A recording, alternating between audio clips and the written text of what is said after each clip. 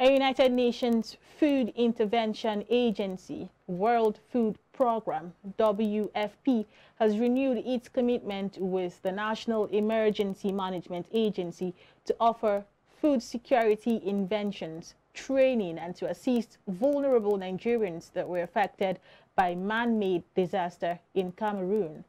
Leader of the delegation and country director, WFP Nigeria, David Stevenson, accompanied by his counterpart from Cameroon, Wanjan Karia, pointed that the agency is targeting the vulnerable to save lives. Director General Nema Mustafa Ahmed noted that the WFP is also part of a tripartite meetings held in Marwa in far northeastern region of Nigeria from 2017 to 2022 to assist Nigerian refugees from northeastern states that were camped in Minawa IDP camps.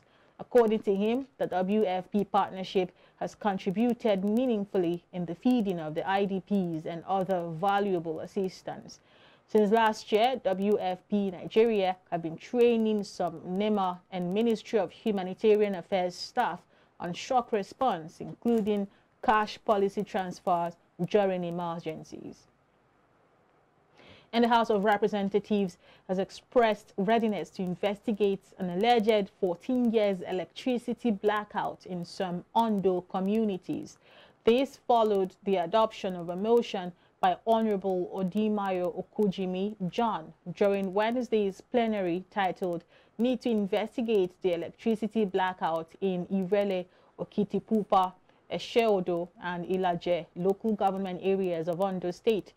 Presenting the motion, the lawmaker observed that since 2014, most communities in the mentioned local government areas have been thrown into darkness by the Benin Electricity Distribution Company.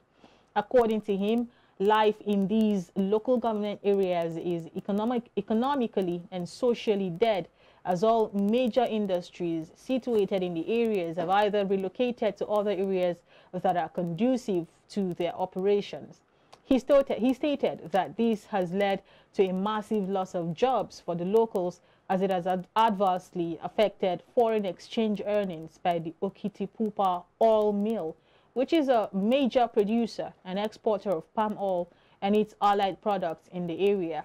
The Ondo State University of Science and Technology, which is a major hub for most of the private businesses around the town, is also caught in this web of protracted darkness, as it is costing the institution so much of her scarce resources to provide power for its operations. The House therefore resolved to mandate the Committee on Power, when constituted, to invite General Manager and Chief Executive Officer of the BEDC to explain the reason for the electricity blackout in the communities.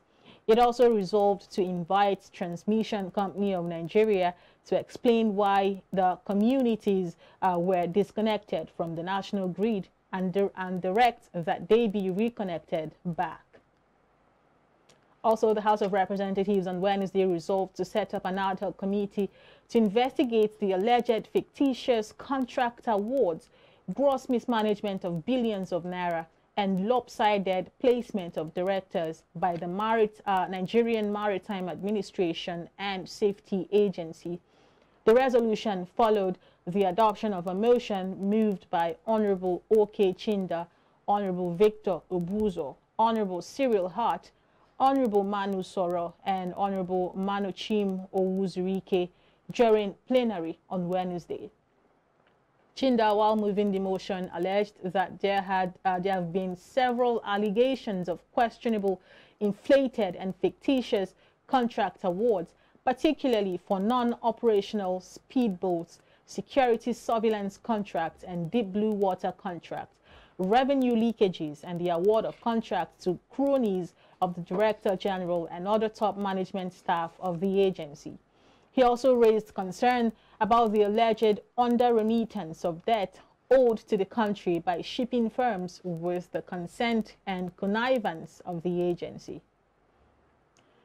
And moving to Ibadan, where worried by increasing complexities and recurring security challenges across the country, the Oyo State Command of the Southwest Nigeria Security Network, codenamed Operation Amotekun, has organized a 3-day workshop for its officers in Ibadan. The leadership of the command say the initiative is born out of the need to enhance the capabilities and skills of its men in effective conflict analysis and improved community engagement. Our correspondent has more details and now reports. For us to be successful in what we do, we need to engage the community. We need the support of the community. And of course, you standing before me, you are part of the community. So we need the cooperation of every one of you. For us to be able to enjoy the cooperation and then relate with you properly, we need to develop the skill in our men on how to engage the community. Because if you don't engage properly, you are not likely to get the desired result. People are not the same, and people are coming from different backgrounds. There is the likelihood that we quickly ascribe a situation of crime to a group or a set of people, and we can easily stereotype people, and that itself is another form of conflict. It can lead to even escalation beyond even the initial situation they attempted to intervene in. Crime is becoming dynamics.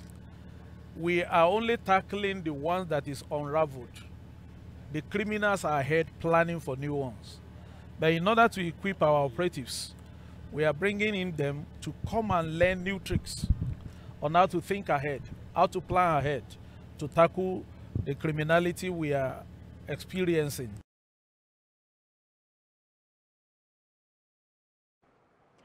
And in a similar development, to guide against these increasing complexities and worrisome challenges in Oyo State, the command of the Western Nigeria Security Network, codenamed Operation Amotekun, has organized this workshop for its officers to enable them understand the root causes of conflict and equip them with the strategic skills to avert a further breakdown of law and order. This workshop provides a unique platform for knowledge exchange, interactive learning, and practical skills building. In his address, special guest of honor and Onpetu of Ijeru called for more shared commitment in ensuring safety of lives and properties. And organizers of these workshops say the training program would broaden the horizon of its men and also forge a culture of peace and inclusivity and social cohesion within communities. The Western Nigeria Security Network is a brainchild of the 6 governors of the region. Their expectations is for the security platform to navigate complex conflict situations and restore lasting peace to the region. And the Acting Controller General of Customs, Bashir Adewale Adeniyi, has asked for security support on border areas in Nigeria. He made a call during a courtesy visit to the National Security Advisor, Malam Nuhu Ribadu, at his office in Abuja. Adeniyi, in a statement by his Customs National Public Relations Officer, CSE Meiwada Aliyu, said the maiden visit is part of the collaborative strategies of the AGCGC to address some of the challenges associated with the manning of Nigeria's vast land borders. It will be recalled that President Tinubu has, on 19th June, appointed Bashir Adewale Adeniyi, MFR, as Acting Controller General of Customs, alongside National Security Advisor Malam Nuhu Ribadu, the Service Chiefs, and Inspector General of Police.